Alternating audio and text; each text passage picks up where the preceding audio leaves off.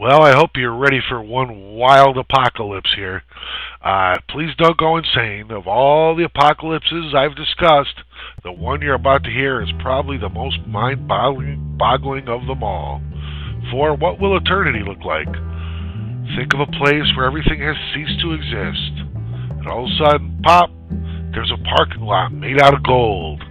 Or here comes Napoleon Bonaparte, come back to life. Or the Twin Towers resurrecting themselves. This might sound crazy, don't go insane now, but this is exactly where we're heading, physicists expect. Empty your mind, we're about to take a big leap into the future. Not just a few lousy billions of years, but 10 Google years. And a Googol is not the website. It's an official word for a number. And that number is a 1 with 1,056 zeros. Alright. It is the current age of the universe. The current age of the universe is 1 billion, billion, billion, billion, billion, billion, billion, billion, billion, billion times over. Squeeze the entire history of the universe into the thickness of a dollar bill, and one Google years would give you a pile of money that reaches 100 quadrillion, quadrillion, quadrillion, quadrillion light years high. It wouldn't even fit in our universe.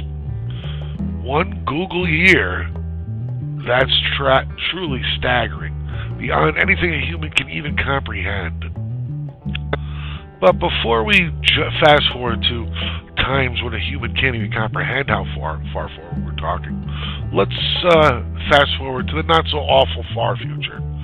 For the coming billions of years, scientists predict quite a ride.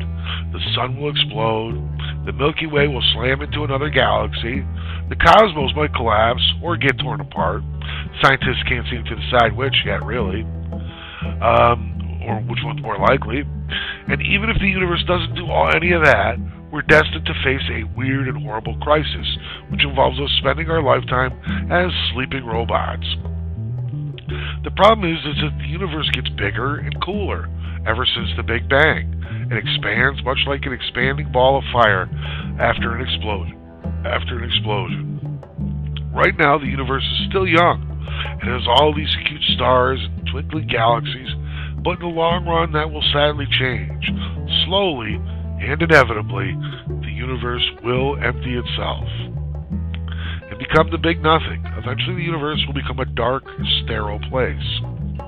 The problem is the universe getting cooler and bigger ever since the Big Bang.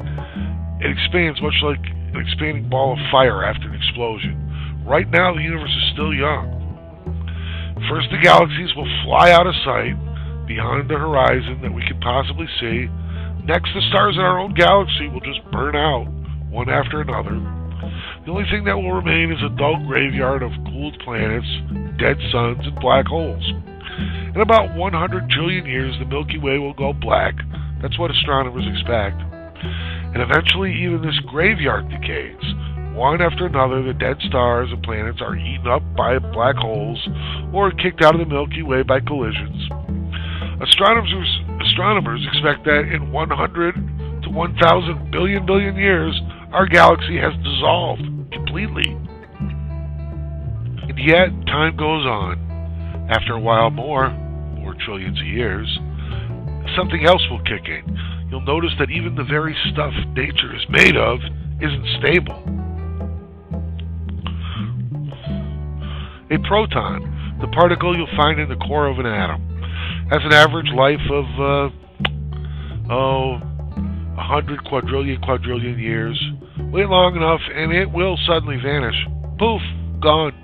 The same goes for light particles, the so-called photons. They're expected to last a few zeros longer, but in the end, they too kick the bucket. One after the other.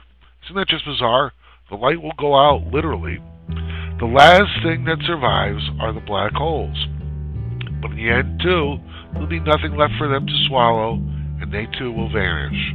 They'll evaporate in a puff of radiation, starve to death. So there we are, at our unimaginable one Google years. Finally, the universe is totally and utterly empty. You won't see any light or spot any planet. In fact, You won't even find the tiniest speck of dust. The universe has totally sterilized itself. All there is left is emptiness and darkness. Total oblivion. And worst of all, there's nothing we can do to stop it. We can build fancy machines or futuristic devices, all we like, but in the end, they all get kicked out of existence, and the matter they are made of simply will vanish. So there you have it, for infinity forward. Boring, must add. But don't sob, there is an upside. As the quadrillions of years keep passing by, something very odd should happen. In eternity, even the rarest events get a chance to occur. Weird, bizarre phenomenon that only happen once in a zillion years or so become quite normal. For example, nothingness should yield a few surprises. Already, physicists know that in a vacuum, there are sometimes tiny little energy blobs, like random fluctuations of the so-called quantum vacuum. Out of nowhere, tiny particles pop in and out of existence. But theory predicts that on a very, very rare occasion, the fluctuations should be a bit larger. Out of nowhere, an entire atom might appear. Or hey, the vacuum might even spit out a few of them. Think of it like static on a TV. Wait long enough, and wait out that random fuzz, and a recognizable image may materialize. You'd have to wait a really long time, but if you waited long enough, one day an episode of The Twilight Zone should accidentally show up. In the universe, this should give some really surprising results. With eternity at hand, the vacuum should begin to yield all kinds of objects. Incoherent lumps of random garbage, most of the time.